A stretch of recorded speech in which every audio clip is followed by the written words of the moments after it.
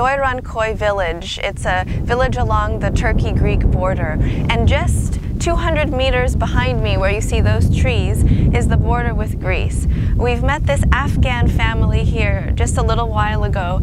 They said that they've come from the west coast city of Izmir, and they traveled 2 days ago to get here. They came in a bus stuffed with about 50 other migrants. It was hard to breathe.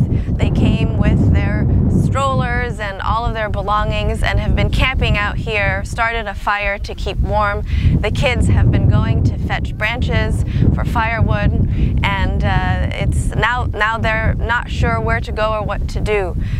We've tried to help by providing some blankets and warm clothes and some food, but they're starting to run out of supplies and trying to weigh their options. There's a 40-week pregnant woman who's in need of urgent medical attention. She tried to go to a hospital last night but couldn't be seen, so we're trying to figure out now how to get her to a hospital as soon